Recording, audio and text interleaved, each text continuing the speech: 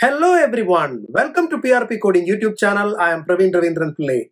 In this session, I shall explain about Fluent Assertions in xUnit. So let's start. In the previous session, we learned the importance of unit test method naming, the steps involved in naming xUnit test methods, and how to parameterize xUnit test methods.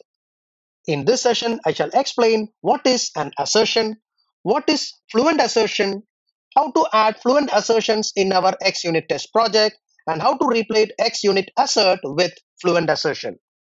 Now, what are assertions? Assertions are the gatekeepers of unit testing.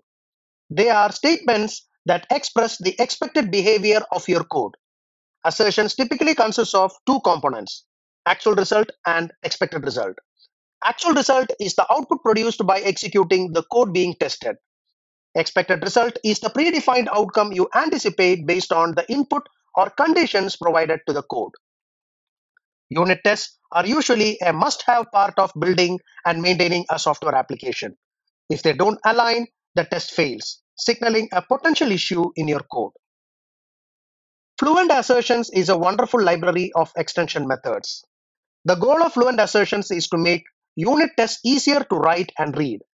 These extension methods read like sentences. Fluent Assertions, unique features, and a large set of extension methods achieve these goals. This makes it easy to understand what the assertion is testing for.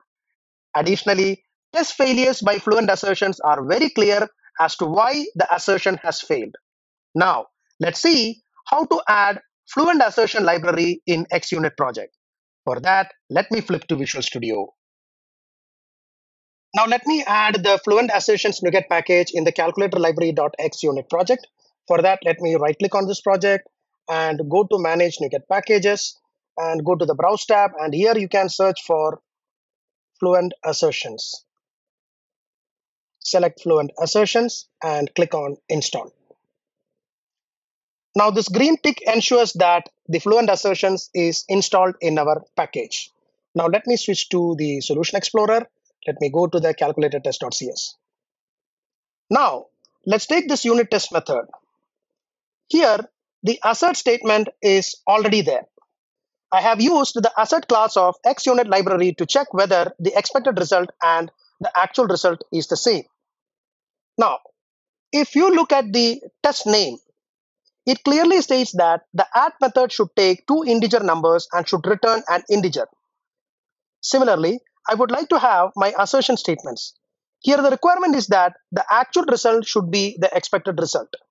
This is possible by using the Fluent Assertion extension methods. So let me comment this code, and here you can say actual result dot should be expected result. That's it. Now this code looks more elegant. Now let me copy this code and paste it in our subtract method. So let me comment subtract test. Similarly to the multiply test. So let me comment this one. And let me go to the divide, add this, and comment this one. Now, it is not mandatory to use the Fluent Assertions. I prefer Fluent Assertions because it reads like sentences and makes it easy to understand what the assertion is testing for. Now, let me open the text explorer and run all the tests. For that, let me click on the test and click on the text explorer, and let me click on run all tests. And here you can see that all the tests got passed by using the Fluent Assertions. Now let me switch to the calculator.cs. Here I have used one Fluent Assertion method extension method should. Similarly, if I type actual result dot, there are so many extension methods available. In my upcoming sessions, I shall explain some of these Fluent Assertion extension methods.